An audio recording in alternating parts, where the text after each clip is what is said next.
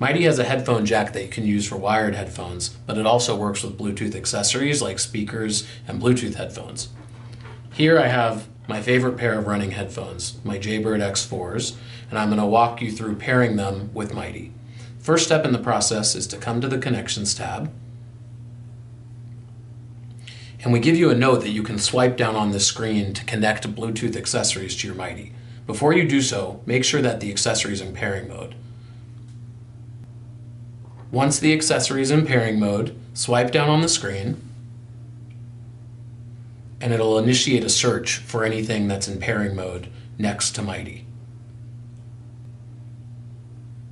You can see that the Jaybird X4s show up in the app.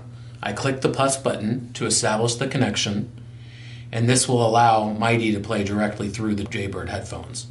Once the connection is established once, you no longer need the app to reconnect your Mighty to the headphones. Simply turn your Mighty on and turn the headphones on at the same time, and they will automatically reconnect so you can listen to music without your phone. You'll hear a chime through the headphones to denote that the connection has been made automatically. Have fun with your Mighty.